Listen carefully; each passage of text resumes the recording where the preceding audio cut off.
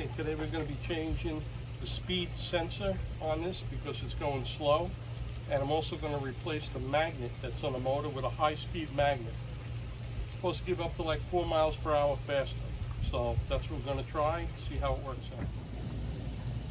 Okay, the first thing is we have the key off, and we're going to put the motor in the tow position. Okay, this way there's no power going to the sensor. Okay, we removed the 4 3/4 inch lug nuts. There was a hubcap on this model here. It just pops off with a screwdriver.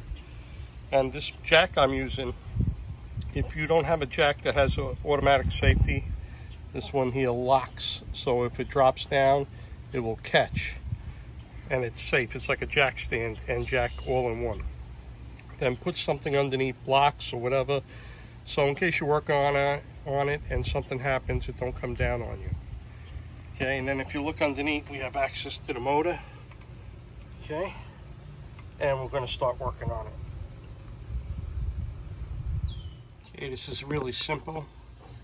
What you have to do is depress this button over here and pull it apart. Okay, and then there's 2 screws we're going to take out, and the magnet's underneath, and we're going to replace it.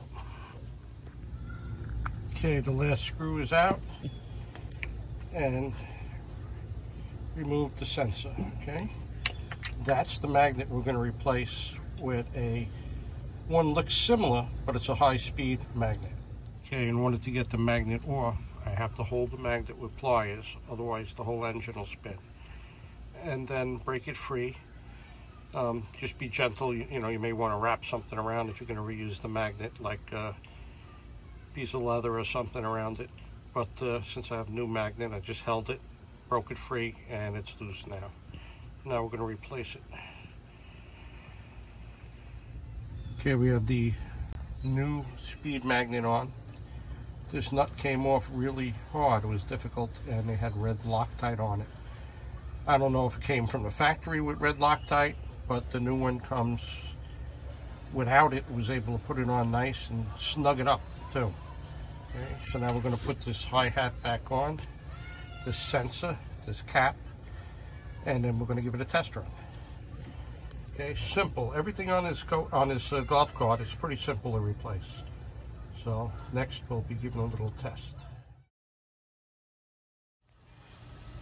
Okay, I have a bad back, so whenever I do some work, I got to put something on the ground, and I need like a chair to help me get up. And people say, oh, I'll help you work on your whatever it is, your lawn tractor, your golf cart, whatever, but you know, you want to do things on your own.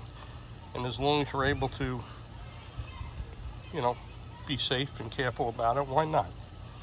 You know, life's too short to have other people do things for you and you feel useless. Okay, let's see if there's any noticeable difference. Oh my goodness. Holy cow. This is like night and day. It's unbelievable. Who would think that a little magnet would make this thing fly? All right, that was pretty fun. I'm glad I did it.